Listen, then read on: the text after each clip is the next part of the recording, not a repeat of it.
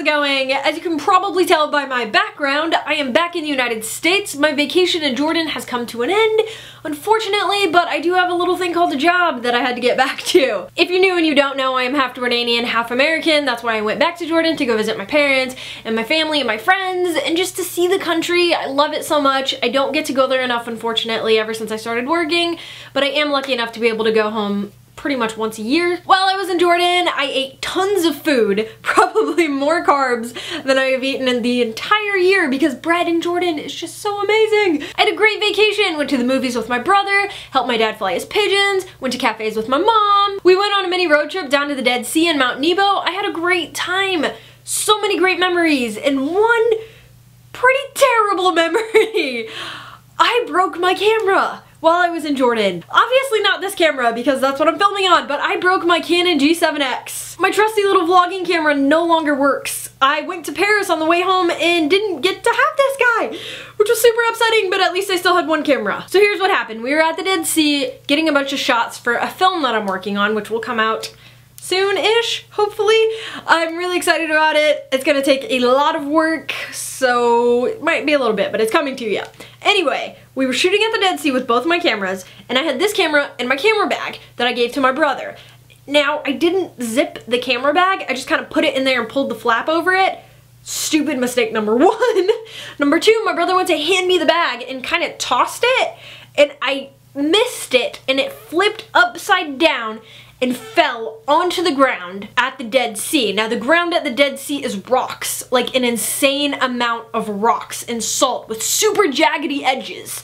And when the bag was on its way down, it opened because I had not zipped it, and the camera just plummeted, unprotected, screen down, onto the rocks. I shattered the back of the screen. I dropped it and it just cracked in the corner, which was okay. It was alright, it still worked. The screen worked, everything was fine. But then I stupidly was like, well, this doesn't look too difficult to fix. I could probably fix it. I could just order a new screen for like 20 bucks, replace it myself, good as new. No, you can't, Nadia. Why would you think you could do that? So my dad and I decided to take out all the screws on the camera because we were like, this is easy, we can do this. We love putting stuff together. No big deal, my dad's an engineer. You can turn on the camera now, but there's nothing. Nothing happens on the screen. So I can't do anything. I don't know. Nothing. And then when you want to turn it off, you press a little button and it stops. It stops right here. And then you have to push it in to close. It's done. My camera's dead.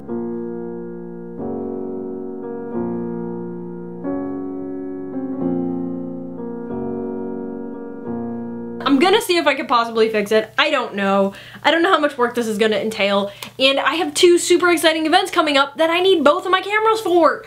Those events are Comic-Con, by the way. I got press passes to go to the Kansas City Comic-Con and the St. Louis Comic-Con. So make sure you're subscribed to see those because it's gonna be awesome. This brings me to part 2 of this video. Last night I went to Best Buy and I bought the Canon G7X Mark II. This is the upgraded version of my Canon G7X.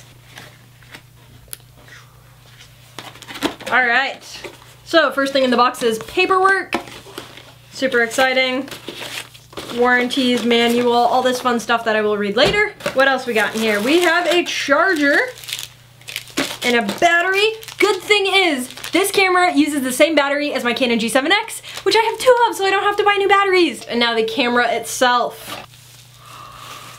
I'm really afraid of dropping this right now. Luckily there's carpet below me, so if it does drop, it'll be okay. This is my brand new Canon G7X Mark II. This feels a little bit bigger for some reason. I don't know why. Super shiny. This is so exciting. The screen is different on this one. So normally the Canon G7X just flips up like this. But this one also comes outward at this angle, which is pretty cool. So that gives it a little bit more versatility. Also, there's a time-lapse feature that I'm very excited about using. It's also got a really nice grip on the side, which my other one does not have.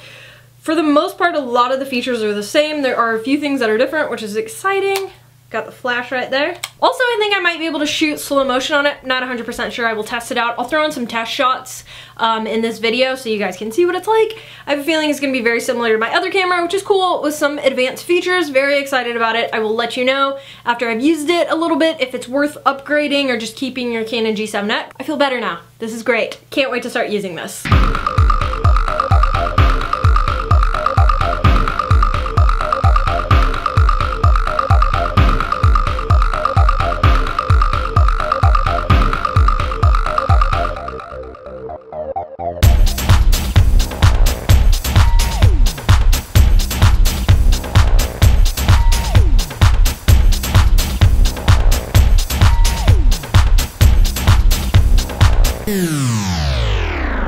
will be more videos about Jordan coming up soon. Also, I filmed a video while I was in Paris that you guys will get to see, so make sure you're subscribed to this channel and hit that little notification bell so you can be notified whenever I upload a new video. Also, I have a small favor to ask of you guys. I have a second channel, 6 Hours of Daily Life, which I know I have not uploaded to in like 4 months, but that is changing. I am uploading more daily vlogs to it. But YouTube changed. They decided that you can no longer monetize your channel if you have less than 1,000 subscribers, and unfortunately my second channel only has like 600 and something subscribers. So I am asking you guys to please, please, please subscribe to my second channel. It would help me out a ton. I would really, really appreciate it. And in return, I will upload way more videos to that channel. I will do my best to upload to both channels quite regularly if I can. So if you could please go subscribe to 6 Hours of Daily Life, I will put a little link right here that you can subscribe to. Also a link in the description box. So if you could help me out, it would be amazing. Thank you so much for watching this video. I will talk to you guys in my next one. Bye!